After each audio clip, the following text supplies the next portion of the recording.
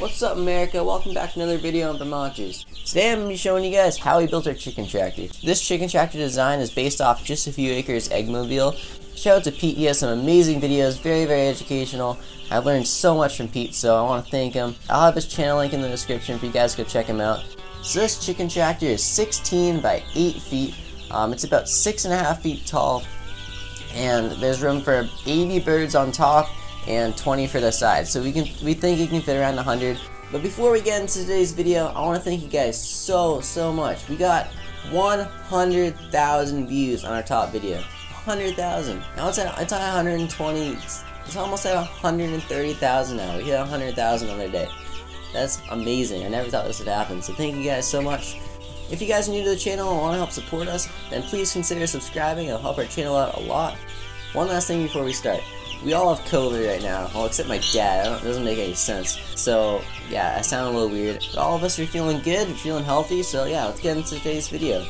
So the first step to building this chicken tractor is that we need a trailer. We need something that it can sit on so we can pull it around. But luckily when we bought the farm, it came with all the haying equipment. So we're expanding our herd and we do not need as many square bales anymore. We need a lot more rounds so we can lose a hay wagon. It's okay. So the next step was to take apart the hay wagon. That was pretty intense. We stripped it down to the 4x6s that sit on the frame so we could put our 2x6x8s for the floor joist. And yeah, this was on February 21st, so I'm a little behind on making this video, I'm sorry about that. Over a month later, on March 26th, we started the floor. So laying the floor joists were pretty hard. We had to notch out each one. They were 2x6s, so we notched them out 2 inches to only have 4 inches above the 4x6, so it wouldn't be too tall. So basically we shrunk it 2 inches.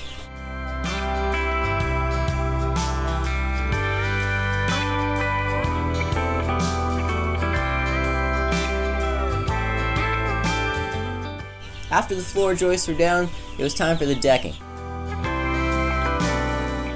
The decking was pretty easy. It was all reclaimed from the hay wagon, so it was all 2x6x16s that were cut down to like 15 feet 8 inches, something around there. And we spaced them 1 1/4 inches apart. So by doing this, when the chickens are up here sleeping at night, all the manure is going to fall on the floor, hit the floor, either fall through the crack, but probably just hit the floor. And then the good part is that with this many chickens, when they're on the floor, when they jump down, they're going to be scratching the floor and they'll kick the manure.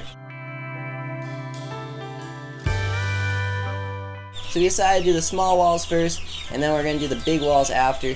The small walls are pretty easy. They're 8 by 6.5, I think. The height's just whatever you want, whatever you feel is right. We thought 6'6" or 6'7" was enough. And the 2x6s for the rafters add some room for your head and for the chickens, because the poles are going to run this way, so their heads will be able to go up there between the rafters, which then gives us more space to walk in here. It's a lot easier. All the lumber in this project is all rough cut, so it's all dimensional lumber. It's all exactly 2x4, 2x6, 1x4. It's heavier, but it's stronger. It's all hemlock. It'll last a lot longer than your Home Depot would. After we finished the end walls, we started on the side walls. The first one we did was the one with the door.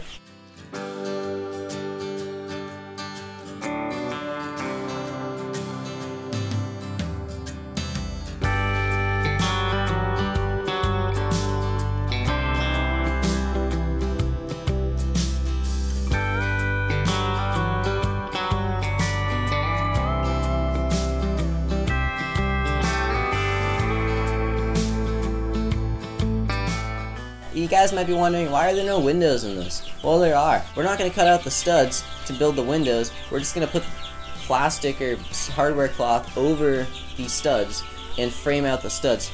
So we're not like ruining its structural integrity or anything. We're keeping the studs there so it can still hold the weight of the snow. After the wall with the door is all framed, we started on the other wall. This wall over here, we decided to put the windows as high as possible because the nesting boxes are going to go all along the wall, so you gotta think about that. With 100 layers, you're going to be getting 90 to 100 eggs a day when they start laying.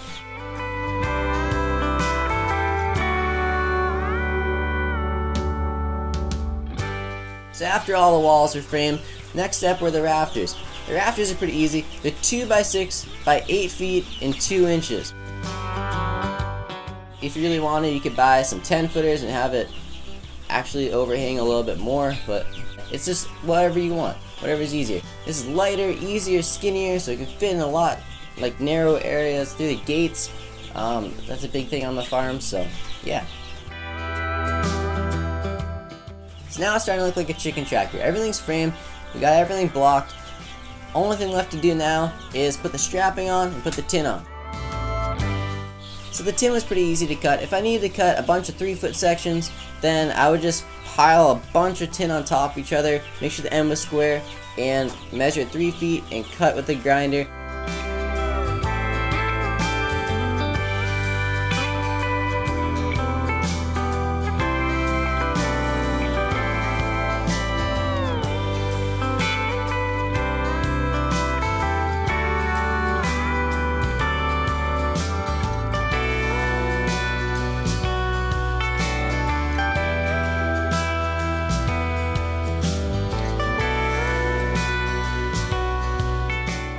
Now the strapping's all done and the tin's all cut, it's time to put the tin on. The tin is really easy to put on. Just a bunch of screws, went all around the building. We did the big wall with the door first. So the biggest thing we were trying to figure out was how to do the corners. Are we going to cap the corner with 1x6s or use some lumber to try to like cap it off? But someone had a great idea. It's probably me. I have the best ideas in the family. Maybe it's my dad and brother, I'm not sure. But someone had a good idea to actually fold the tin around the corner, which made it look amazing. It's very, very professional. So folding over is probably the best thing we could have done. I don't think capping would have worked too well. Folding over left no gap, just a couple added screws, and yeah, everything fit better when it was folded over actually. We didn't have to cut the tin to width, we snugged it in between and we wrapped it around enough so it would fit.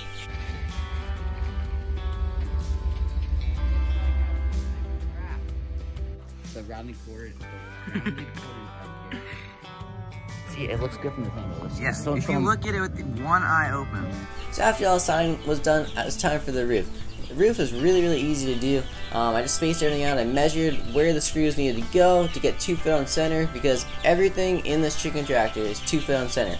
All of these studs 2 foot on center, the strappings 2 foot on center, about, and the floor joists are 2 foot on center except for one of the ends or 2 of the ends. So after the roof was done, we added some more screws to the tin to close some gaps, make it a little more stable.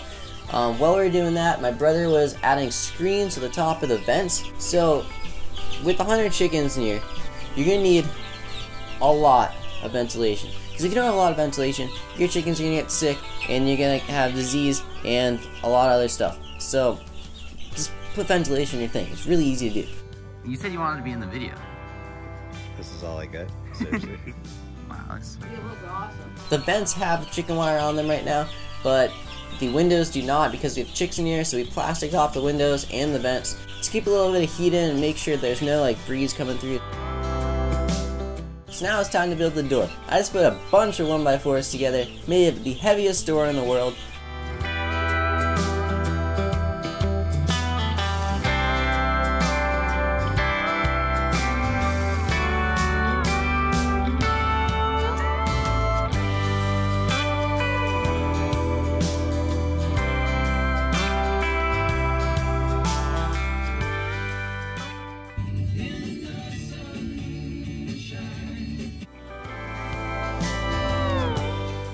So one of the last things we did for this were the side supports. This thing is a kite in the wind. It wants to fly. Kind of like our flying video on Almost Italian. It's like, I don't know, we wanted to fly. You know, it kind of worked. I mean, a couple of concussions, but we're all good. So if you guys live in a very windy area, you need to put side supports on here so it doesn't tip over from the wind. This is just a big box. The wind can catch it pretty easy and tip it over.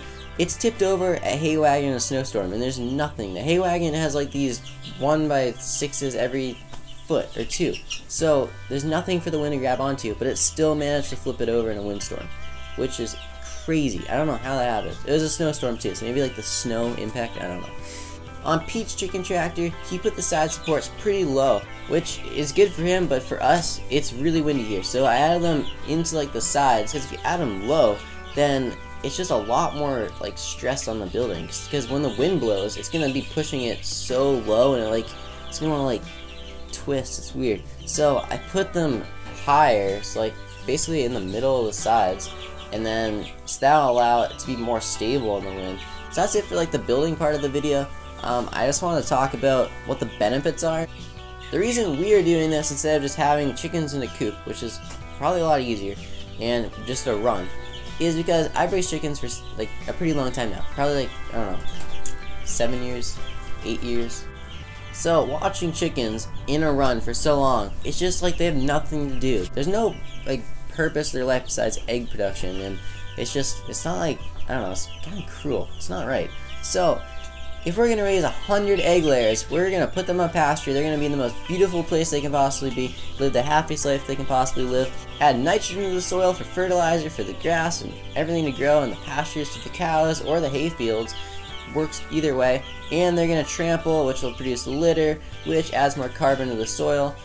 They're also gonna help stir up the soil a little bit for new growth to come through, and eat different bugs, which their manure will be fertilizer, and so many benefits.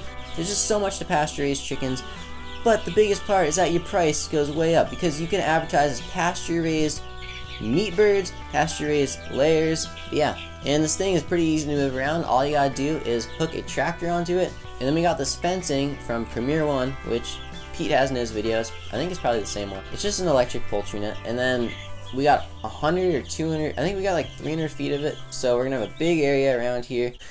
So that's gonna be it for this week's video, guys. I'm so sorry I did not post last week. We all had COVID. It was not fun, and I still have COVID. So yeah, it's only Monday, I think. Yeah, Monday. So sorry if I seem like I'm a little weird, but I don't feel good at all. If you guys are new to the channel, then please consider subscribing. We're trying to get to 1,000 subscribers by the end of the year, which we're at 470 right now, I think. So pretty close. We're getting like 20 a day, which is awesome. Pretty cool. I never thought this YouTube thing would happen, but it's looking like it might. So yeah, help us get to 1,000 subscribers if you want. I'm not gonna force you guys. Just if you find this content interesting, if you learn something, then like the video. It helps with the YouTube algorithm, and it puts our video out there so more people like you can find it. But yeah, thank you guys so much for watching. I'll see you guys next week.